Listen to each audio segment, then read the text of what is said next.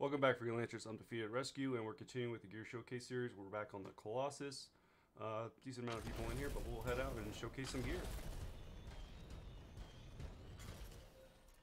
Okay, so we are back in the dungeon, GM1, and we are going over Venom Storm. So this is the last of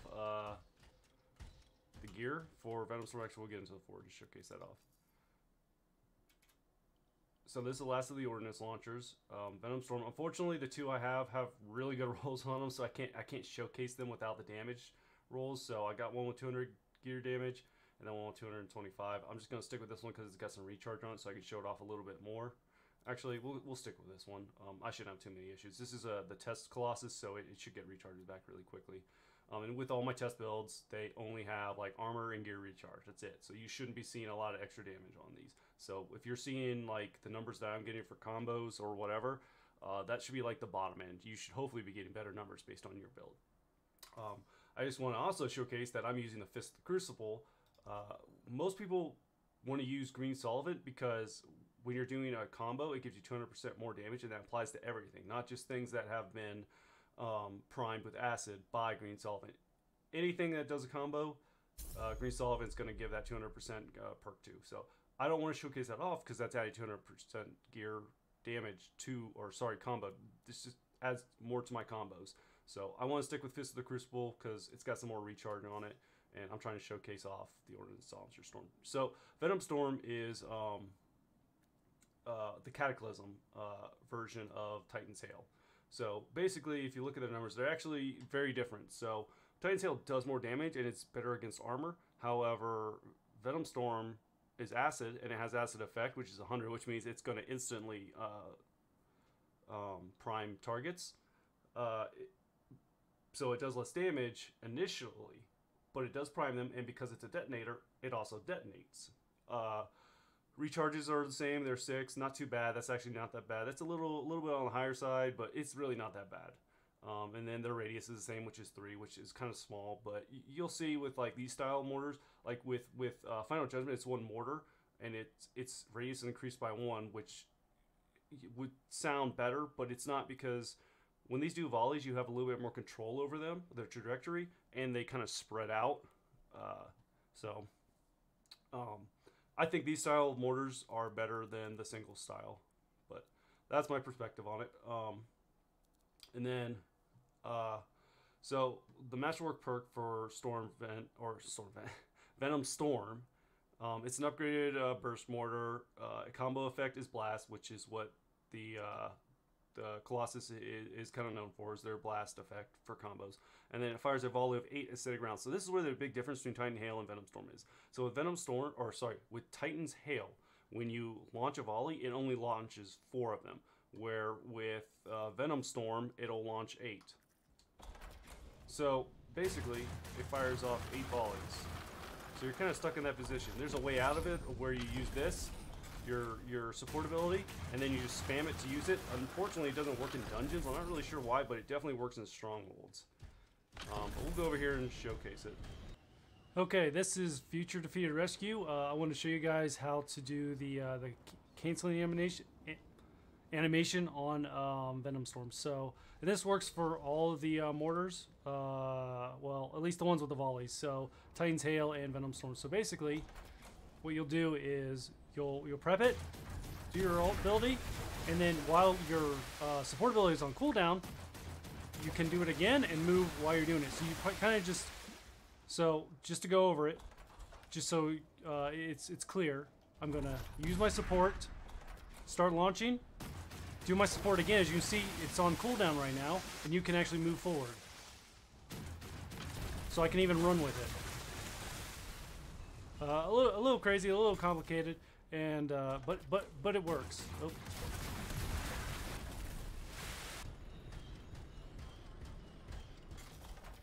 So the cool thing about this is you can kind of change the trajectory with it, and because it's 8 volleys, you can just kind of like just drop it up here, just kind of move around and spam it.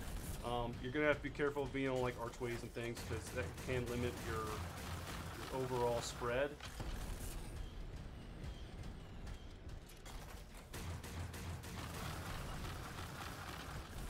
As you can see, like, we'll showcase it here. So you can see that they're getting primed. It's a little difficult, but they are definitely getting primed from that green, and then it's comboing.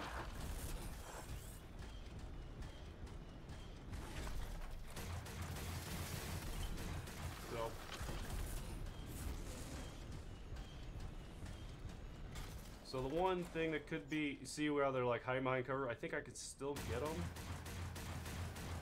No, didn't hit them at all. That was odd. I've never seen them run behind cover like that. Okay, let's see if we can do a spread where we can get all of them. So we got one of them.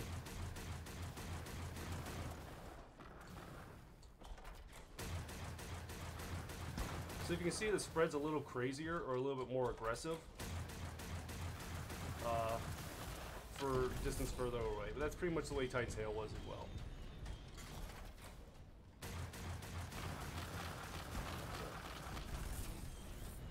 The fact that this can prime and detonate it makes it very serviceable on its own. Like you don't need anything to prime them with. It already does that on its own, and it does really good damage.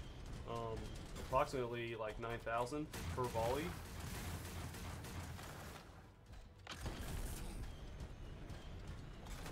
And it does really well against groups. Took their shield down almost instantly.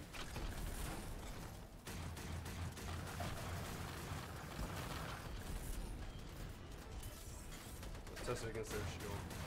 Yep, like one volley alone took down their shield and majority of their health. But it's GM1. We've come to expect that. So we'll take this storm on. So this is the downside to this, is if they're going to squirrely moving around a lot, you're kind of have some issues with this.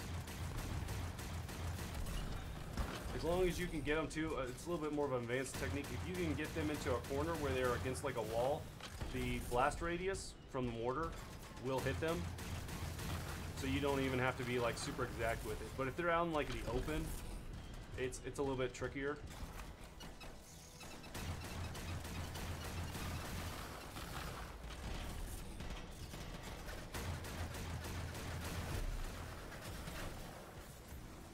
Alright, so we got an armored enemy type. We'll see how it does. Oh, it's frozen. That sucks.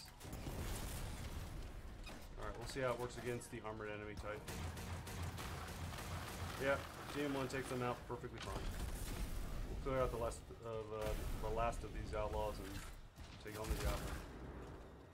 Okay, so now this is where you're gonna have a lot of issues with this. It works just like every other mortar cannon. If they're moving around charging at you all the time, it's kind of it's hard to hit them. Do their ult.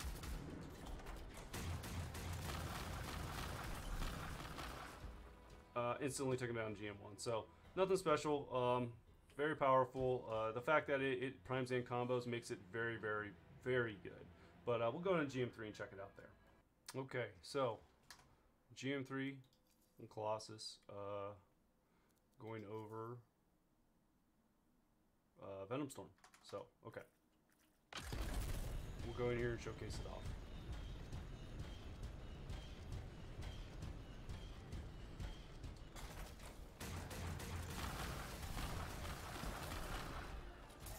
Oh, almost got him. So,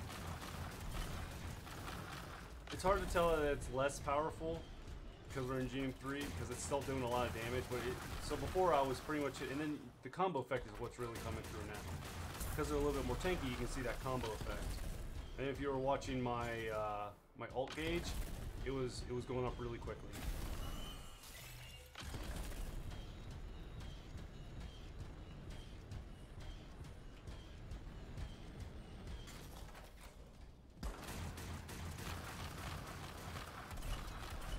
So as you can see, in GM1 we were kind of just killing them with one mortar, and now we're not necessarily killing them, so they're getting that like splash damage of acid, which is priming them, and I'm able to do the combos.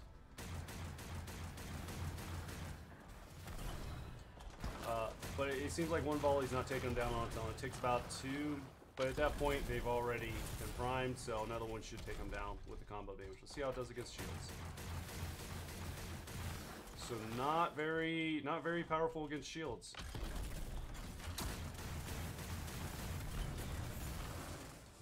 And then if you can get them in the corner, they don't move. Should be able to get that splash damage on them from the acid ones. So not super powerful. And then this is where it's going to be hard because you got to be really good at hitting these air targets. It's not impossible because you do have their trajectory, but it could be a little difficult. Okay.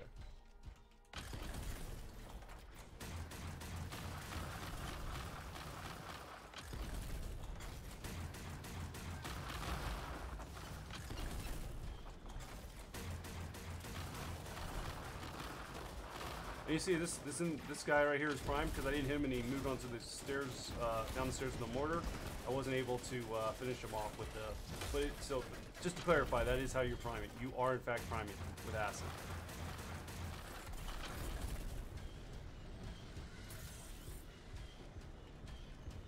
Let's take this storm out.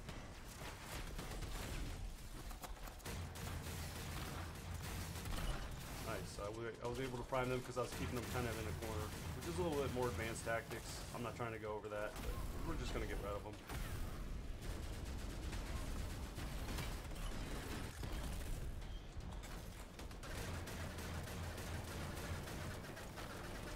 None of those hit just because like the way the trajectory works, you kind of have to like bring it in because they're on like a weird spot. So I'm going to have to reposition, unfortunately.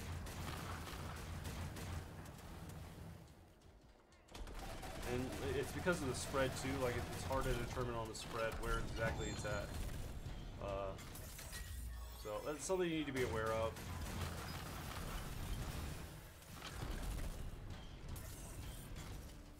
This is where it really kind of shines on its own because you can just kind of throw these volleys at a group that's spawning in and just kind of take care of them, just clean them up before they have a chance to come in.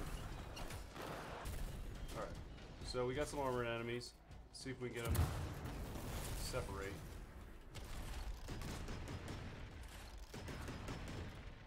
Okay. Where are they? Okay. So here are the armor guys. Let's check see what we do against them. So this, see how he's like charging me? I have to keep repositioning. See, he's charging me again after I let off a volley. So I was able to get him and prime him a little bit, but if they're charging you like that, it's going to be hard to take them out. It seemed like pretty much a whole volley was able to take them down, though. Yeah. Not even. You don't even really need a whole volley to take them down. Alright, so, and then this kind of thing that's an issue is they're charging me, so like, especially because I'm doing 8 of these, you can't break out of it. It seems like you can't do it in dungeons, though. But it almost completely took down their shield with a volley, so that's pretty good. I want to keep their shield down. Okay, the shield's down. Let's see how it does against them. Really good. A volley took down pretty much half their health. Because they're charging me, I can't really do anything about it.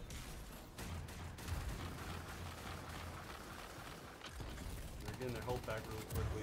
Oh no. On fire. Alright.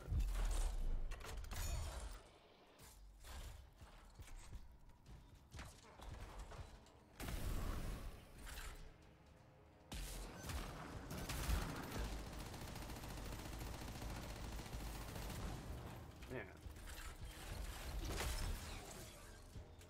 Okay, so this should clear him out. Okay, yeah. So pretty powerful GM3 against armor as well. Shield and armor does pretty good damage against. It does better damage in my opinion against shield than, or sorry, against armor than shield, only because when they have their shield up, you can't prime them. So that's kind of like one of its benefactors is that it has the ability to prime and detonate itself. Which, so if we go through checking the boxes, is it efficient? I would say it's more efficient. It's definitely efficient, and it's more efficient than Titan's Hail because it primes on its own. Realistically, and this is the interesting thing about it, why most people will run Solvent Green is it's a primer, right? So I can prime with it, but you really don't need to because this on its own primes. So I'm already, with just having Green Solvent on, or Solvent Green on, I automatically get 200% additional damage, gear or combo damage, which is what this is doing. When it primes them, it's detonating them, so that's a combo, so I'm going to get that. The issue, well, I'll talk about the issues on the back end, but so it's definitely efficient. It's more efficient than Titan's Hail, because Titan Hail I don't even think detonates. It's not, yeah, it just does damage. So more efficient than its non-Cataclysm counterpart. It's honestly the most efficient out of all the gear that, especially for the ordnance launchers, that the Colossus has, because it combos on its own. It doesn't need anything. You literally are able to put 2 gear pieces onto 1 gear slot. So that's why a lot of people end up using it. So that, yeah, efficient. Is it viable? I mean, it's probably the most viable thing in the game, because it combos itself. It primes and detonates on its own. The only issue, and I want to go back a little bit to efficiency, is kind of like, you're stuck here in this animation. There's a way out of it by using your support ability, and then spamming it again. I can't duplicate it in dungeons, but I know I can guarantee for fact you can do it in strongholds and on missions. I've done it all the time. But the problem is typically you're kind of just stuck here, and so if they're running at you, like, that's as close as you're gonna get. So you can kind of like get out of it and then try to step back, but it's just not very efficient for close range stuff. But that's all the mortars have that issue. So compared to other mortars, it's not an issue, because they all do that. But compared in general to everything, that's the limiting factor you're going to come up with against. And then, is it fun? Yeah, it's fun. I mean, you just sit here and just take out tons and tons and tons of targets. And then the thing about it too is cool is you can like kind of send them wherever you want. So you have control over it after it started its animation. So it's definitely fun, and it's really easy to use. There's nothing really complicated about it. Even if you get stuck here and you're not able to get out of the animation, like, it's still fun to use. So I mean, it's pretty straightforward. There's nothing special. I mean, everything about it is special, so that's why it makes it kind of fun to play around with. And then the best thing is, you don't have to buy this from the thrift store, because it's a Cataclysm weapon. It's going to come through the seasonal store, so you don't even have to waste your coin on this. Just wait till the Colossus gear comes around and just throw your coin into that. It's usually, I think, on a 5-week cycle, because I'm pretty sure it goes Ranger, Colossus, Storm, Interceptor, and then Universal components. I might be wrong. It might be 6 weeks, but I'm not sure what would be on that other week. Anyways, I'm gonna give it the thumbs up, and I'm Defeated Rescue, and I hope to see you guys out in Bastion.